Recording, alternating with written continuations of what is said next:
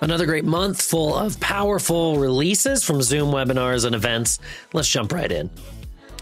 First up, concurrency. That's right. Event hosts can now host multiple events at the same time with concurrency. It's a real simple concept here. We now allow you to host as many concurrent events per hub as you have unlimited licenses on your account. So you have 3 unlimited SaaS subscription model licenses. Great. You can now run up to 3 events per hub. This is great for any organization that's running higher volumes of webinars, just like our digital customer success team here at Zoom. This is a big step forward.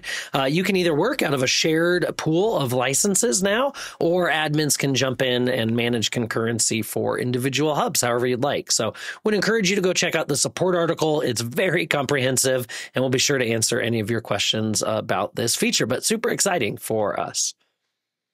Email is getting better and better here at Zoom. We now support multiple email templates. You can now duplicate the template that you're interested in, adjust the audience. You can filter the audience as needed, and then customize the content. This opens up a lot of possibilities for new and fresh email strategies, things like custom confirmation emails by ticket type, or different reminder emails for your different special roles. Alt hosts get one email, and your speakers maybe get a different reminder email. Great way to really get everybody the messaging that they need. So you can now create up to 30 total email templates and really start perfecting your event email communication strategy. So check that out. Get started with that today.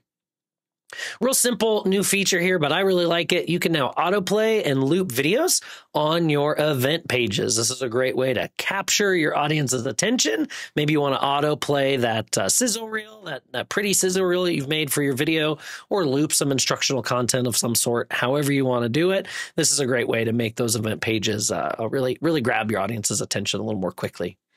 New change here for auto record behavior in webinars. Please turn this on. You'd hate to miss any of the action. But previously, if you had started or paused or stopped the recording prior to the webinar going live, that would affect the auto record behavior. Now it no longer does. When you go live for your audience, that auto record kicks in, no matter what's happened up till that point in the session. So if you don't know what I'm talking about, don't worry about it. Not a big deal. But if you do, this will definitely help you be a nice significant change and make sure that nothing gets missed on the recording. You can now create more natural feeling Simulive webinars with a delayed start. So we understand that most live webinars do not get started at 10 a.m. on the dot exactly.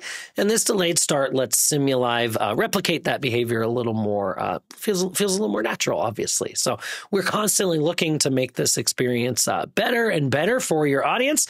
This just gives everybody a second or two to get settled, to get started before that session and that recording kick off. So we hope you enjoy this feature. Nice update for our multi-session event lobby experience. Tracks have now been segmented out of. They used to be a little drop-down filter. Now they're separate tabs there across the session listing. This just gives your attendees a quicker and easier way to find all of the relevant sessions that might be in a track. So you see that here in the image, enterprise, innovation, and IT leaders, whatever your tracks may be. This is just a nice visual update and helps your attendees get where they want to be going. So great place to check this out would be our upcoming September event, Zoomtopia. Registration is open. This is our flagship event every year. Would love to invite you. Would love to see you there. Come register, come attend Zoomtopia, see everything that Zoom has to offer, and maybe more importantly, host it all on Zoom events. My favorite update for this month is Content Hub search is back. Yes, you can see it right there under the hub header, but visitors can now search for events or video content across your hub. Search results are displayed on a separate search results page, so go check it out today. Start searching, look for production studio videos or something like that on our Zoom webinars and events hub. I'm sure you'll like this.